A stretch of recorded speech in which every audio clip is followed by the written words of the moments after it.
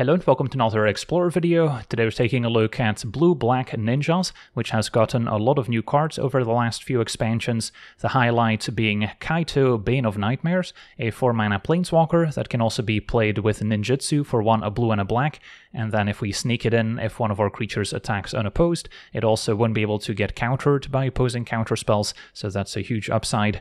And then Kaito during our turn is a 3/4 ninja creature with hexproof, so can immediately hit the opponent if we sneak it in with ninjutsu, and then second main we can start using the various loyalty abilities, the +1 giving us an emblem saying ninjas we control get +1/+1, so that also affects Kaito.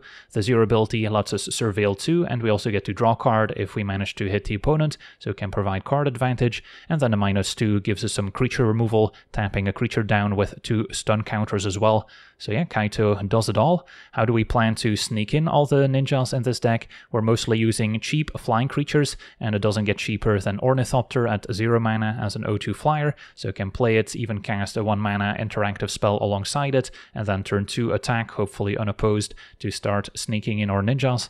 There's also the Thousand-Faced Shadow as a 1/1 flying ninja, so also benefits from Kaito, and also has ninjutsu itself for 2 and double blue, so in the late game we can still use the shadow with ninjutsu, maybe after picking it up initially, and then it can start copying or attacking creatures as well, which can also get out of hand. And then Mockingbird is kind of an honorary ninja and also a relatively recent addition, can be played for X = 0 just as a 1/1 flyer, can maybe still copy another 1-drop that's in play as well, and then later in the game we can cast it for X = 1 or 2 and start copying more impactful creatures that are already on the battlefield, including potentially the opponent's creatures. Then at 2 mana we've got another honorary ninja with the Floodpits Drowner, a 2/1 merfolk with flash and vigilance, so we can also play it in the opponent's turn, and when it enters we can tap target creature an opponent controls and put a stun counter on it, so this can be a very nice tempo play that can prevent the opponent from hitting us, and then we can hit them back, but we can also play it in our own turn if we just need to get rid of a blocker, and we can also pay 1 on a blue, tap the Drowner and shuffle it and a creature that has a stun counter on it back into their owner's libraries, so that can give us a more permanent answer for as long as that creature still had a stun counter on it. But the Drowner is also great to copy with Mockingbird, for instance, cast it for X = 1, and now we get a 2/1 flying Mockingbird that can also stun an opposing creature when it enters, and the stun counters can also maybe synergize with Kaito's -2 ability. And then another ninja is the Moon Circuit Hacker, which has the cheapest ninjutsu for just a single blue mana, and then when it enters, if it hits the opponent, we get to just draw a card, otherwise if it hits the opponent, we get to draw and discard, so it can still give us a nice bit of card selection. And then a Satoru doesn't have ninjutsu himself, but still a ninja to synergize with Kaito, and it will also draw us cards if we ninjutsu creatures into play, so that also works out quite nicely. And finally, the Silver Fur Master, another Anthem effect giving ninjas and rogues +1/+1, and also discounts ninjutsu abilities, mostly relevant with the Thousand-Faced Shadow, but once you start copying your Silver Fur Master with a Thousand-Faced Shadow, you'll see that those two also have excellent synergy together. And then rounding out the deck, we've got some cheap interaction. Fatal Push, also very good in this deck since we're constantly enabling Revolt by picking up our creatures with ninjutsu, and then a Thoughtseize for a bit of hand disruption. And then our mana base also gets access to Mutavault, which can turn into a ninja for just 1 mana, so that can be another cheap threat. Don't want to play too many copies since we do have some color-intensive creatures we need to cast, but still a great addition for the deck. And then lots of blue-black dual lands. Otawara can also occasionally be channeled to bounce something back. So yeah, that's our deck. Now let's jump into some games and see how the deck does. Okay, we're on the play. We've got early ninjutsu enabler, Kaito, some removal. Yeah, I'll keep.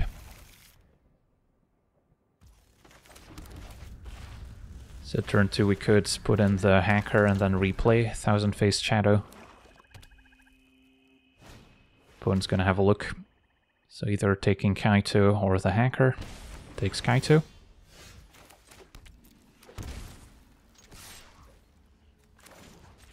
So we will get to draw a card at least. And then Fatal Push away to keep clearing a path for the Hacker to connect.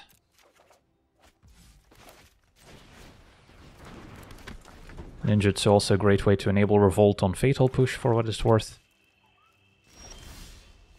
And now a Mockingbird, okay. So start by attacking.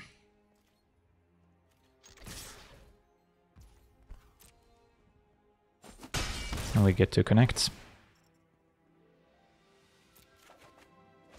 And a Drowner's not bad either. One Fatal Push can go. And then, sure, we'll play Swamp. And I think just pass with the Drowner available. Opponent will push the Hacker now.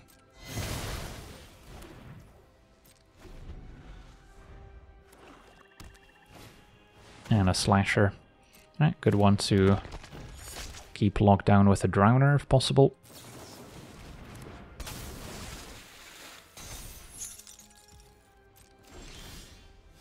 Otawara can also bounce it.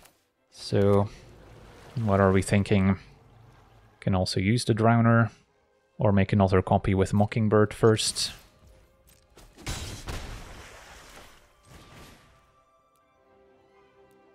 Actually, don't mind copying the opponent's Slasher here.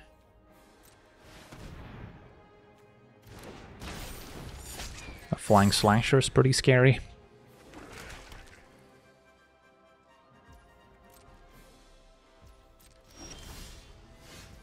So can go ahead and attack.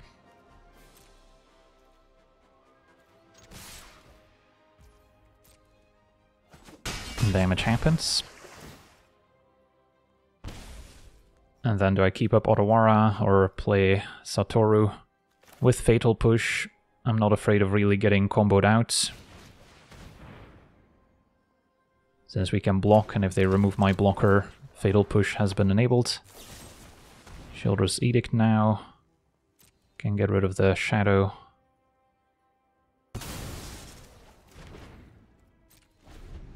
Which was a window for me to maybe Fatal Push. But we can also take the hit from Slasher at the moment. Opponent does have the Bloodletter for the combo. So now they attack, I jump. Fatal Push is a Bloodletter, and that should be game.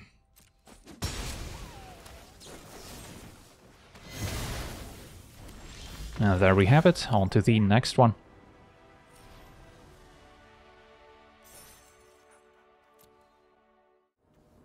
Okay, we're on the play. We've got Mockingbird to maybe enable Ninjutsu. Yeah, this seems fine. And then Gloom Lake will make blue initially, until we find Swamp or Island. And that's the beauty of Mockingbird in the deck. Sometimes you just play it as a 1-drop to enable ninjutsu, sometimes you can copy something more exciting. And then by picking it up, it's also going to be easier to replay it later when it is more impactful. So, what are we thinking? I think I still like Hacker, just because it's cheaper and it allows me to replay Mockingbird. Otherwise, if our opponent has a single spot removal spell, our entire engine kind of falls apart.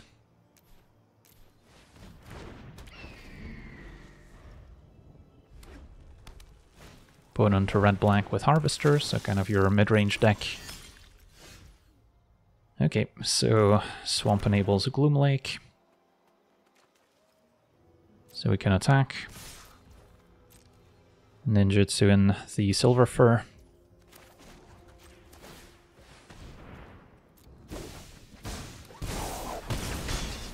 And replay Mockingbird once again. Yeah, sadly in Explorer, Silver Fur is 2 mana to Ninjutsu, so it's not quite as broken as it is in Historic, or you can do so for just a single mana. Hacker the draw, so we do have quite a few options here. If I were to attack and our opponent blocks Master, I can Ninjutsu another one to pump it. So that would work out fine.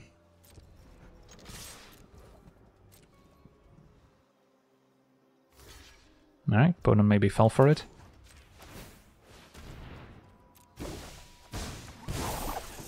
And then we can let damage happen. And I could just cast another Silver Fur at this point. Or play Mockingbird, copying a Silver Fur Master and have a flying version. Also sounds good. Another option it would be to just pass with Drowner ready to tap a creature down. Then we can pick it up to maybe do it all over again. But we might just be able to attack for lethal next turn. Just noticed Vongavoth, so opponent is more of a reanimator deck after all. Luckily for us, they couldn't reanimate on turn 4. So could main phase a master now.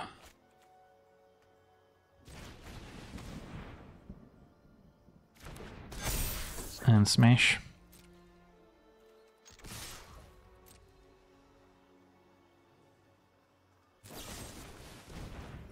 And a bitter triumph, our opponent making sure to cast it before they declare no blocks, otherwise we could technically ninjutsu here to pick it back up. But yeah, that will happen. So Mockingbird down. Still take 8.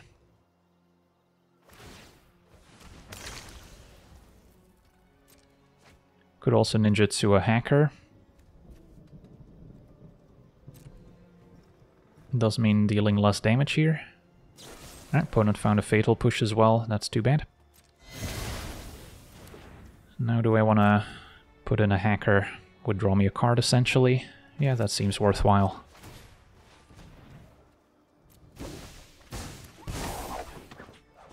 And then we can still play the Drowner at instant speed.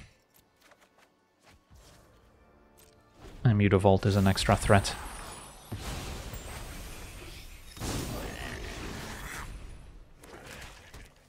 Hive enters tapped, end of turn Drowner.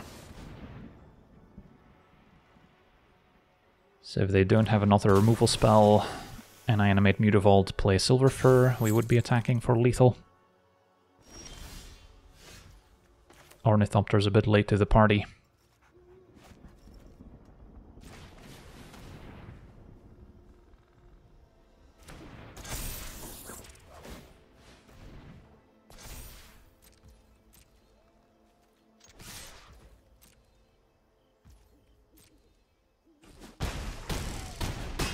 Alright, and that'll do it. Awesome. On to the next one.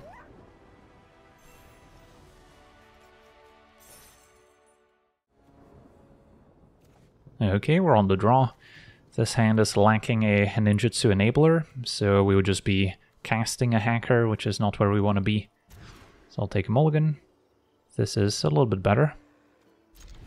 Probably have to ditch one Mutavault, and then Ornithopter is the perfect enabler.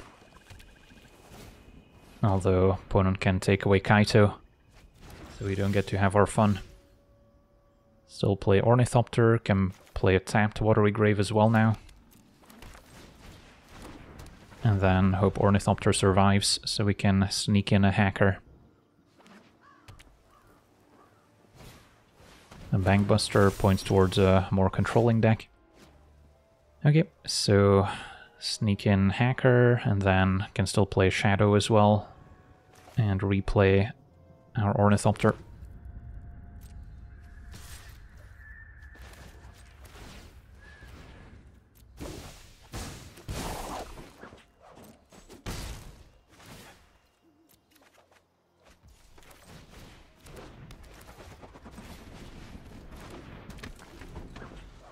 Can also consider picking up the Thousand-Faced Shadow next turn, so we can maybe ninjutsu for 4 mana on the following turn to make copies of creatures.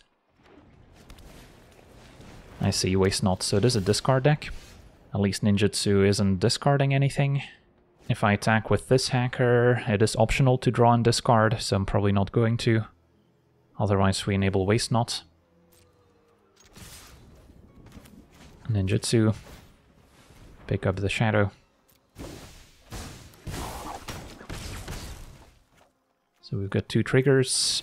The first one is the fresh hacker, which can just draw. Finding a Mockingbird, and then I'll decline. So now we can play Mockingbird for x = 1 to make a flying hacker.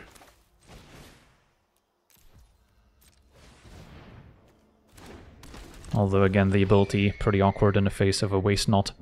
So Unconsidered lets them activate Field of Ruin more easily to maybe blow up the Mutavault. It's going to be a Shieldred. That's also going to punish any card draw.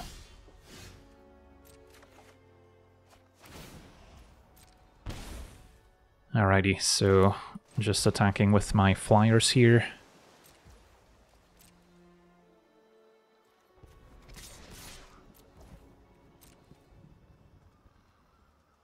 Yeah, it's going to be hard to beat Shieldred without removing it.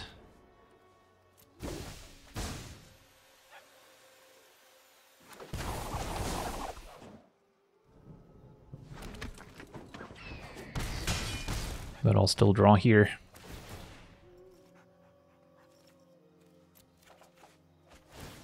And Drowner could be an answer to Shieldred's.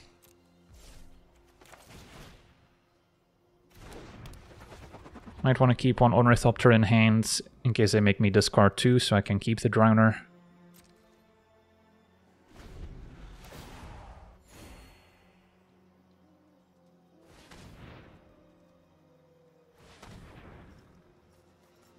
Bangbuster draws, gaining life.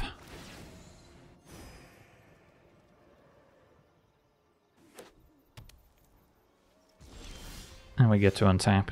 Alright, so what's the plan here? I guess we'll start with taking our draw step, find a land. So if I want to get rid of Shieldred, I have to play Drowner in the opponent's turn. Otherwise it's not going to have a stun counter by the time we get to activate the Drowner. So that means just attacking with my flyers once again.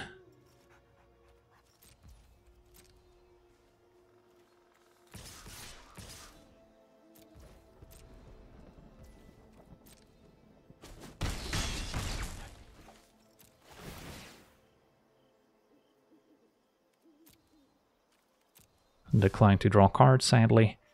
And then now I'm probably fine to empty my hands and hope they don't have a board wipe.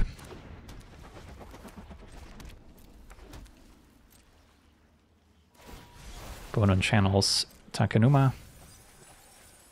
And they are actually playing Deadly Cover-Up, so that could be very bad.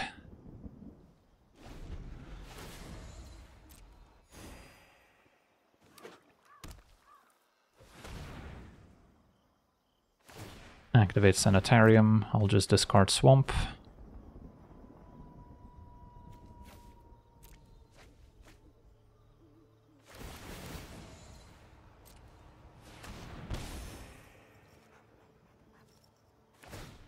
Bangbuster draws, gains life.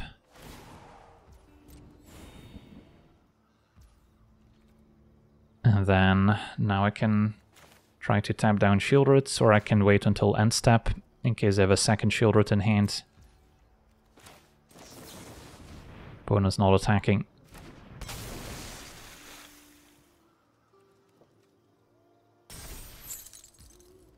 Take my turn, and then I can immediately use the Drowner here.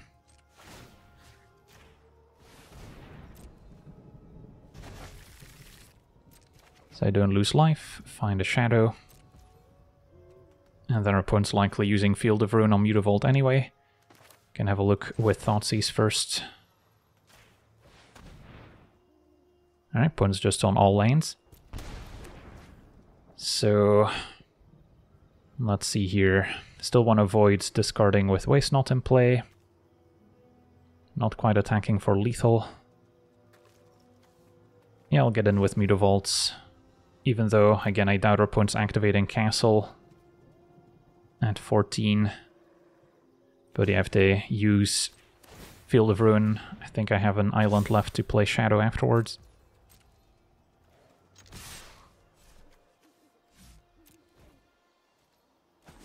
Opponent not even going for it.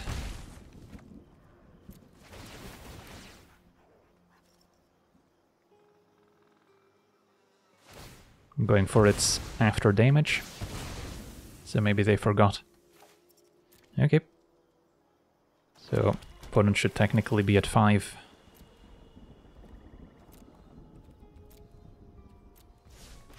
And I'm just hoping they can't top deck another sweeper. They get a redraw with Bankbuster. Goes for Sanitarium, which will make them a zombie token as well. Could have potentially drawn 2 cards thanks to Waste Not. Go for the throat Hacker, that's fine. Draw with Bankbuster now, so they have 2 blockers, taking 4 in the air. And a Shieldred's Edict, making me sack the Hacker token.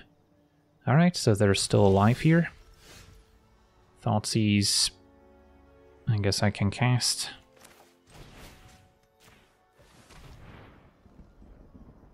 Take a Bankbuster. So is there any point in making these trades?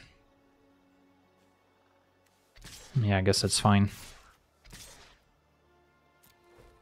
We've got Ornithopter to sack to another Shoulder's Edict anyway.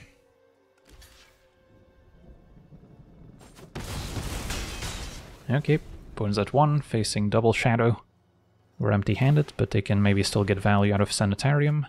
Planeswalker would have been nice to get on the battlefield. Opponent loses a Go Blank, so they need Sweeper or 2 removal spells. And that's a Field of Ruin, and a Shoulder's Edict, Ornithopter to the rescue. So yeah, that 2 extra damage they took from my Mutavaults could actually end up mattering here, otherwise they might have gotten 1 more turn. But our opponent goes out on their own terms. On to the next one.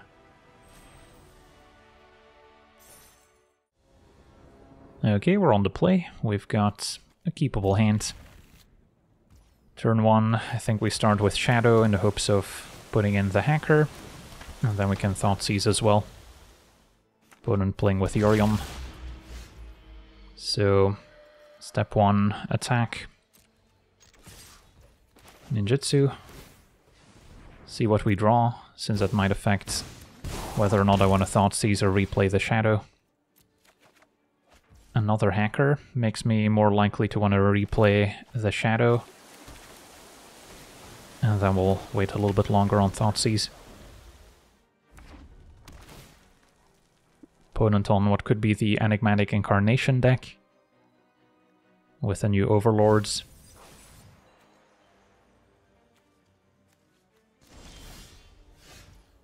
And our opponent can cast a 2-mana Leyline Binding, missing blue for a 1-mana version.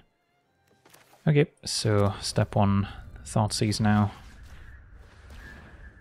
Might see a Fatal Push. Take out Hacker, that's fine.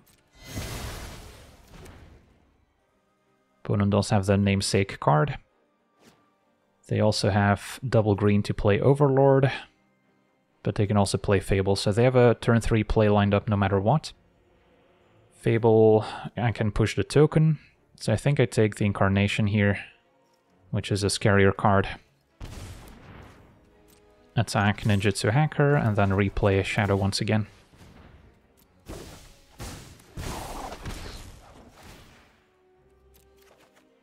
Kaito is going to be pretty exciting. Can apply a lot more pressure, and can Fatal Push alongside it, so hoping they play Fable here. And they do. Alrighty, so push your token.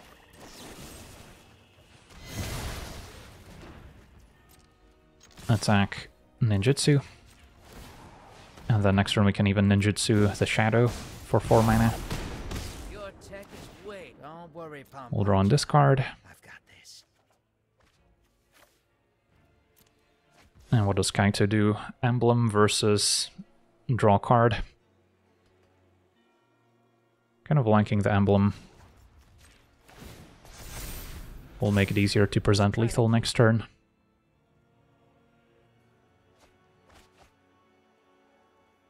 Can tap down another blocker with a Drowner. So opponent needs removal. Beanstalk will draw. They can now cast a 1-mana Leyline Binding. So that might be their answer. And it looks like they found it. Or they're just reading Kaito, and yeah, they come to the conclusion that they're dead. Awesome, on to the next one. Okay, we're on the play. Missing maybe a few more ninjas, but can draw with Hacker thanks to Ornithopter. Can even Fatal Push turn 1 alongside it. I'll try it. So I can take 2 damage to keep up Fatal Push basically. Seems worthwhile since mana efficiency could matter. Opponents got their own Ornithopter, so this seems to be the mirror match. Alright, I guess we'll push Ornithopter, never mind, they've got a second one. Yeah, there's no point in pushing now. Can wait for them to ninjutsu and then push. But of course now our opponent can also block my Ornithopter, so I don't get to put in the hacker in the first place. So it's gonna be a weird staring contest. I could have tried to double push and then ninjutsu, but that seemed like a waste. Opponent also happy to sit back. So now we can flash in the Drowner.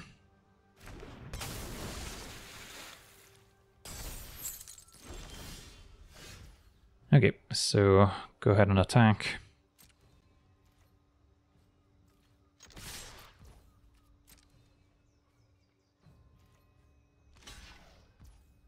And ninjutsu.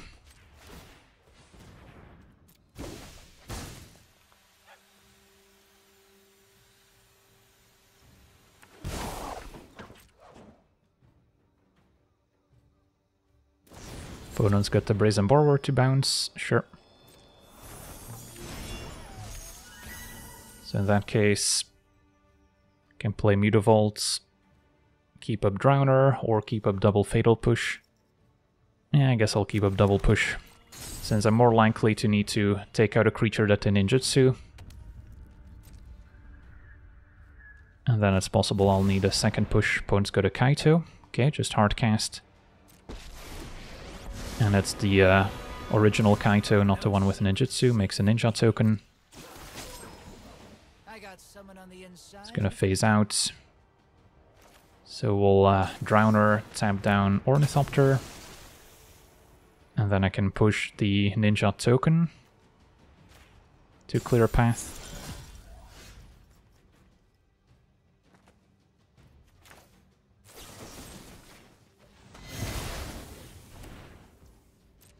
Attack ninjutsu, I want to say the hacker.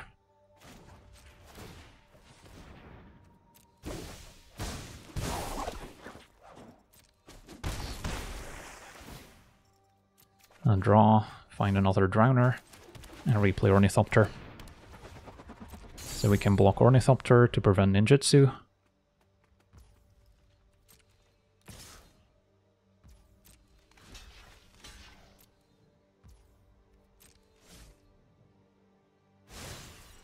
Kaito does get to draw for free now. Now this is a juicy secret. And they also have Brazen Borrower available at instant speed. It's going to be a fairy. That one we can drown. And our opponent scoops it up. Yeah, they're just too far behind on tempo. Awesome, on to the next one. Okay, we're on the play with a keepable hand. Ornithopters to enable ninjutsu. Couple good payoffs. And some interaction. Could keep up Fatal Push if we pay 2 life. Yeah, that seems worth it. And play both Ornithopters in case they remove one of them. Opponent to red-black. And it's going to have a look with Thoughtseize. Is it going to be Master or Kaito? Kaito's gone once again. I think that's the 3rd time today. Alright, now can go for Master or Hacker. Kind of prefer Hacker, since that will start drawing, and then I get to keep a Fatal Push for what it's worth. Or I might draw into another 1-drop. Mockingbird. It's going to be a little bit more exciting if I can copy, let's say, a Silver Fur Master, but I can also ninjutsu the Master next turn with Mockingbird and then replay it. Now I'll still keep a Fatal Push. Opponent naming Demon. So they might be on the Bloodletter combo. Alright, another Hacker's nice. And then opponent might have removal, so if I ninjutsu a creature, it's getting destroyed. But let's give it a shot.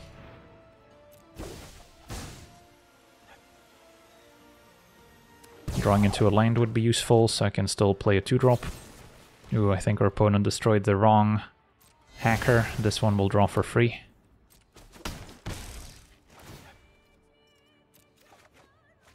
Alright, and a Mutavault, so it can still play Mockingbird x equals 1, which will copy the hacker.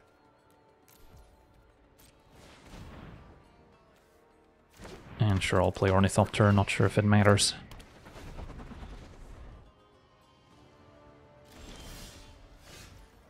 So now, can attack.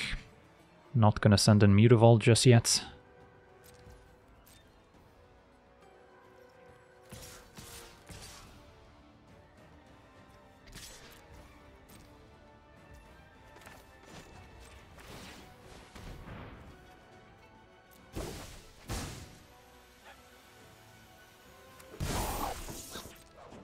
And they might remove the Master now. Okay. Still get to draw and discard a bunch.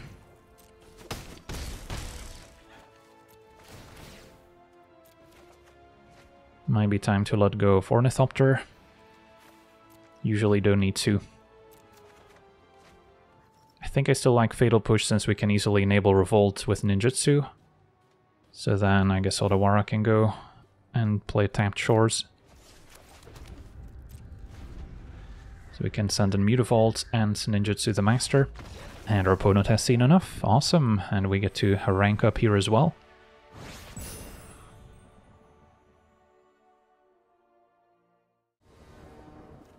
Alright, we're on the draw. Can definitely keep. Can even double Ninjutsu on turn 2, thanks to Ornithopter and Mockingbird enabling it. Facing a green devotion strategy.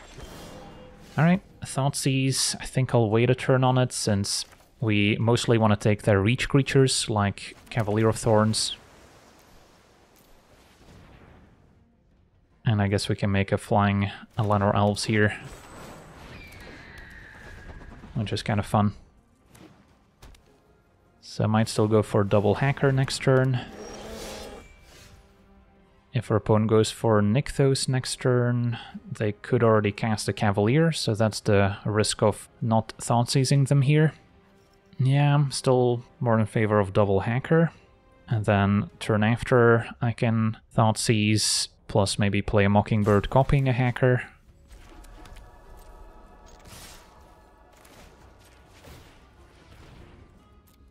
But yeah, Cavalier would be unfortunate.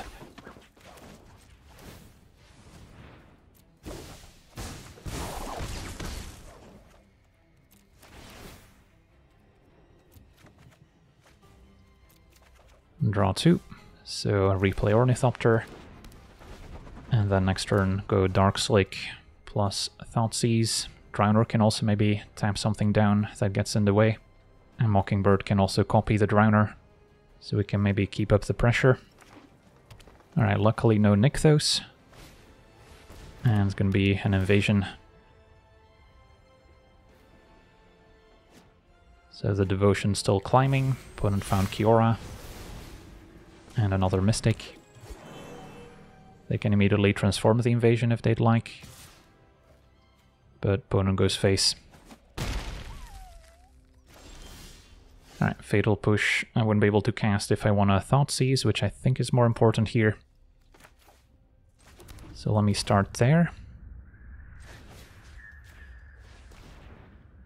Opponent does have double Cavalier, so probably won't be able to stop one of them. Still worth taking. And then I'm fine offering the trade for the Elves. I suppose what I could do is use Drowner in their upkeep to tap down an Elf, hope they don't draw land, and then they can't play the Cavalier. Damage happens. No Ninjutsu. And what do we get rid of? Probably a land. And next turn I could double Fatal Push the Elves, but not right now. But yeah, maybe that's the plan. Just hope they don't draw a source to cast Cavalier, and then next turn contain the Elves. And then I would be playing Drowner now, and next turn double push. Can still play Mockingbird, copying Drowner. So then Shadow needs to go. Alright, let's hope this works out. I guess I don't strictly need to Fatal Push double Elf, since it will still have a stun counter on it. So we can maybe wait a turn to push the second Elf. Opponent goes for Cura. So no Cavalier this turn. They found another Mystic. Cura can also untap an Elf to make an extra mana.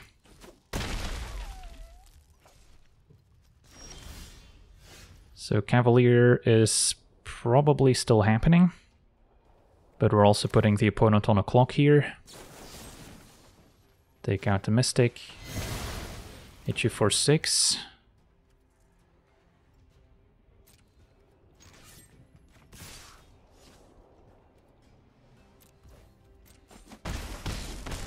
And I want to keep Drowner in play so I can compete with Mockingbird potentially.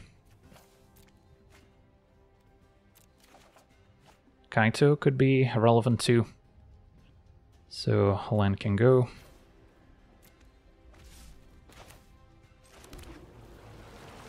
So I could Mockingbird, tap down the Troll, and then still push an Elf. Yeah, that might be good enough.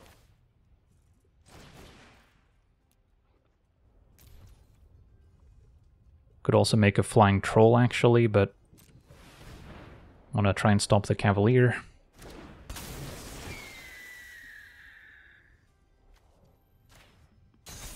So yeah, with an untapped land, our opponent can still cast Cavalier by using Cura to untap the Elf, but they'll still be facing lethal once we ninjutsu Kaito.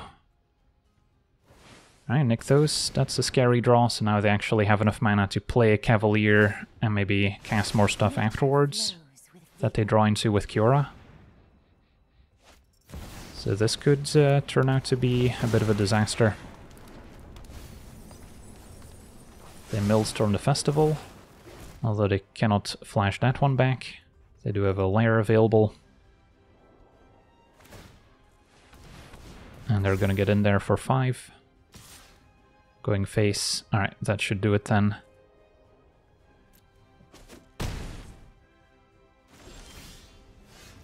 Attack with everyone. And Ninjutsu Kaito could have also played at main phase to tap down the Cavalier. Either way works. But yeah, the Nykthos draw could have maybe still turned it around.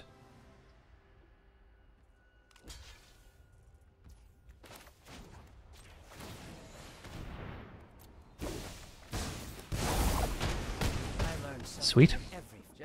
Yeah, getting to see the power of Floodpits Drowner with Mockingbird. Some of our honorary ninjas, but they complement the strategy perfectly. So yeah, Blue-Black Ninja seems to be the real deal in Explorer. A deck that can come out the gates pretty quickly, but also has a good mix of interaction and card advantage, and some of those non-ninjas are kind of the glue that hold the deck together, Mockingbird being an early enabler for ninjutsu, as well as a way to maybe copy some of our payoffs, or maybe the Drowner to lock something down.